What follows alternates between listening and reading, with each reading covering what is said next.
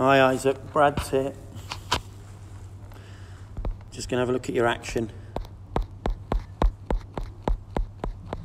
Keeping that energy, I like that energy where you're running up with a bit more energy and a bit more purpose, and really drive through that action. So there's your back foot, there's your front foot, and then if you have a look at your release point,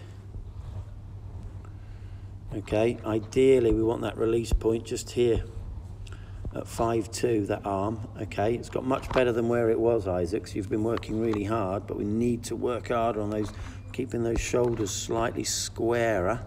Can you see how they're slightly tilted? I need those shoulders nice and square when we deliver the ball, and that will take your arm onto that line there with your shoulders square. All right, so you can just see. So Isaac, if you have a look here, can you see it release? Can you see how sideways on your shoulders are? Yeah. When we deliver the ball, we need our shoulders square. You should be square on. Yeah. Okay, which essentially means that that right shoulder would be about here, and then that arm would be on that, sorry, let's clear those, and that arm would be on there. Then you'd have that arm probably on about that line, which would be perfect for your front foot. Yeah.